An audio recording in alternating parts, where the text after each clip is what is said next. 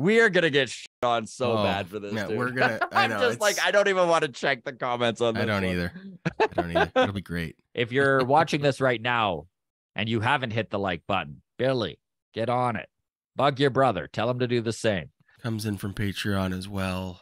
Donovan says Schneider might not need to be fired, but he does need to be demoted. I don't even know what this means, Scott. Like sent down to AAA? Like given a different parking spot? I don't know what it is here. He has options. He has options.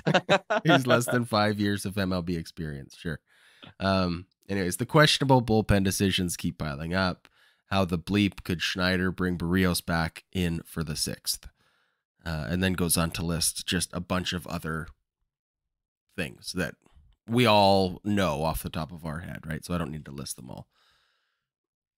Let's start with the Barrios thing coming back in the 6th inning. Obviously, at that point, 5 innings, 2 earned runs. It was a 3-2 game for the Blue Jays.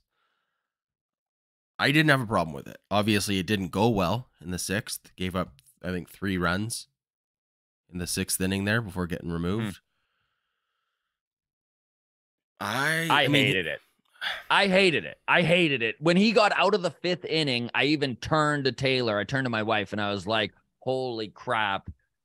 Barrios really bent but didn't break there. This is perfect with all these lefties coming up in the lineup. Let's get Meza in there. Call it a day. Let his confidence build. You know what? He didn't have his stuff. He still managed to go 5 innings. He was in line for the win. He only gave up 2 runs, and he made us all sweat the entire game. Yeah, he was only at 80 pitches, but I don't understand with after the way that Schneider operated the bullpen against Seattle there, going 2 innings with Trevor Richards, having his high leverage guys rested. Why would you not use Meza in a situation where there's lefties coming up? Why have a lefty if you're never going to go to him? I don't know. That was one where I was like, that was the one spot this season that bothered me more than anything Schneider has done. And there are definitely moments throughout this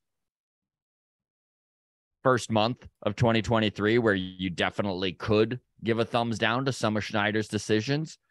Listen, there is always going to be 1/3 to half of the fan base calling for the manager's head no matter what. We saw it with Montoyo. We saw it with Gibbons. This is not new.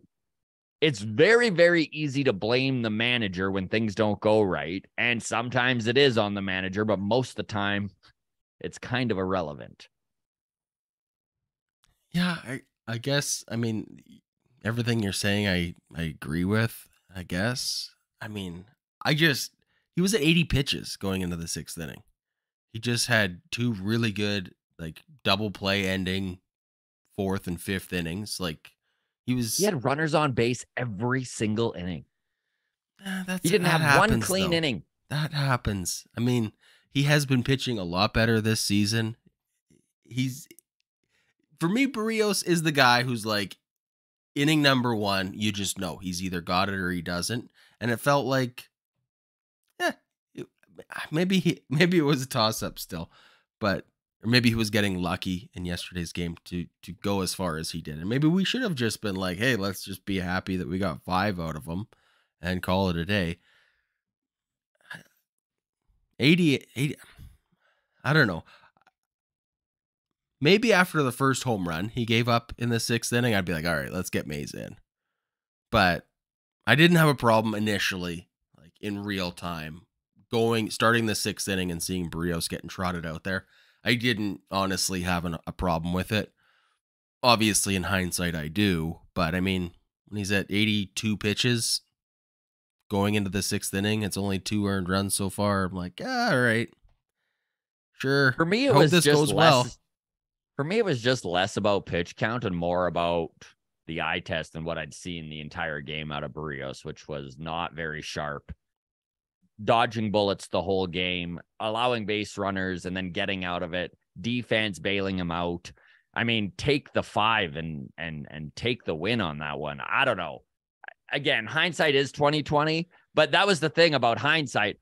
I was screaming it at the TV before the home run was given up. Even when he went up to face Duran there, I'm like, why?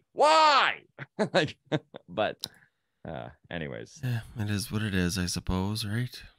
And as for firing John Schneider or demoting him, it's not going to happen. The team is 18-11. John Schneider is still a rookie manager. I know that people constantly point to the fact, well, he's managed for 6 years. Well, guess what? Managing in the big leagues is a little different. And if you think that these decisions are being made by John Schneider himself, isolated, he's just a rogue in there doing things his way, you are not paying attention to the way this Blue Jays organization operates.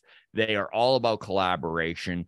For everyone being like, bring Donnie Baseball in as the manager. If you don't think that he's not getting a say in what is happening with that bullpen, you are sadly mistaken. Of course, Don Mattingly is there with John Schneider, right next to him with Pete Walker, going over the matchups, going over the numbers, and making a collaborative decision. This is not just John Schneider. And I don't know if things would be all that different if Donnie Baseball was the guy at the helm. How many World Series did he win with the Miami Marlins? Shots fired at Donnie Baseball. I like the idea of just giving him like a shittier parking spot. Just like, hey, the job's still yours, but like, we want you to know we're not totally thrilled. You're going to have to walk a little bit further across the parking lot today. Let's just he just shows up. He just shows up in the parking spot, just says Bo Bichette's third spot. Yeah, exactly.